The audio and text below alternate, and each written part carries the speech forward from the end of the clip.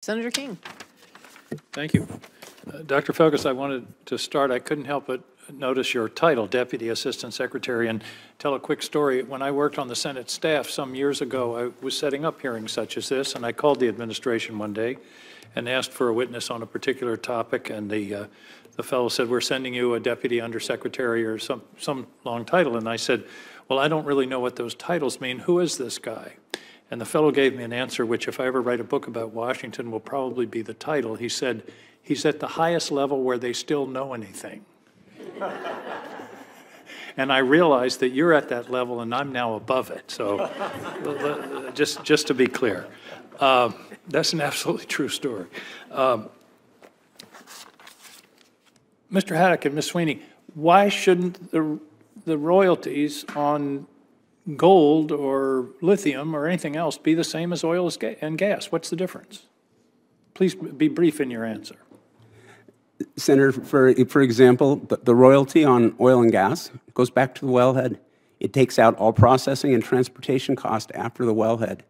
Our minerals are like that in the sense when they come out of the mine, they go through a multi-billion-dollar processing plant. But so does oil and gas. It goes through refining and all of that. But the royalty isn't charged on the value of the gasoline. It's charged on the value of the oil at the wellhead. Would you accept that as a standard?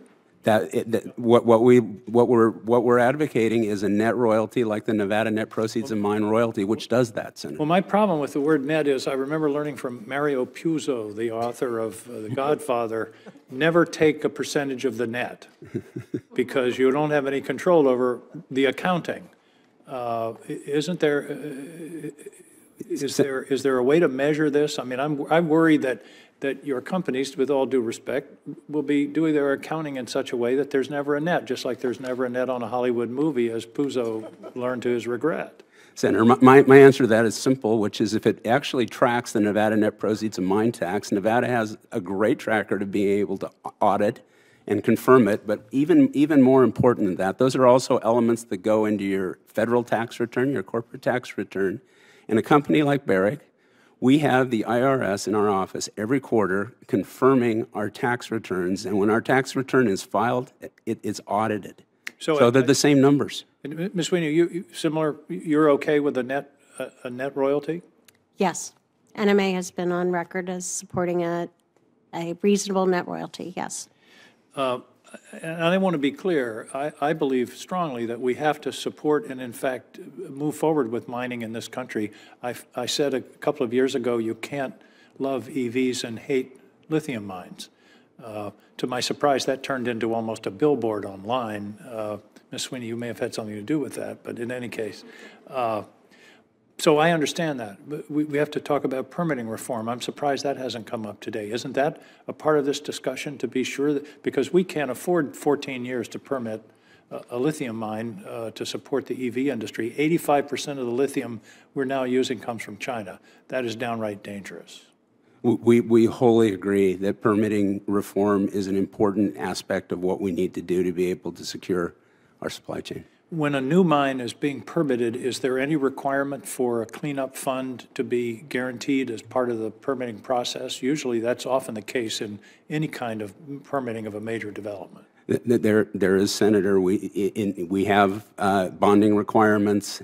Dr. Felgus has said that the bonding in Nevada, the bonding in the United States is the best in the world.